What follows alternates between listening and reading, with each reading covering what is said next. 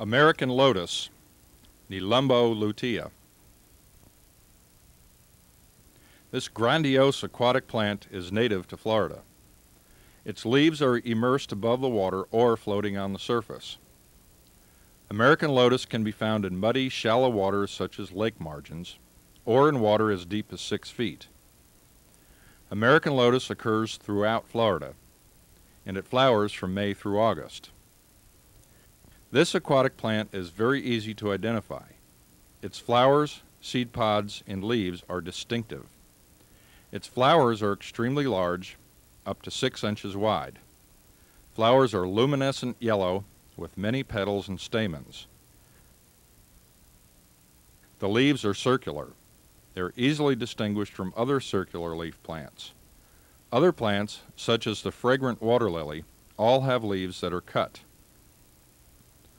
American lotus leaves, though, are not cut at all. American lotus leaves are on long, stiff stalks. The stalks connect to the leaf at the very center of the leaf, umbrella-like. Whether they know it or not, many people are already familiar with American lotus seed pods. They can be bought in grocery stores and flower shops. This hard, flat-topped, cone-shaped fruit contains many large seeds.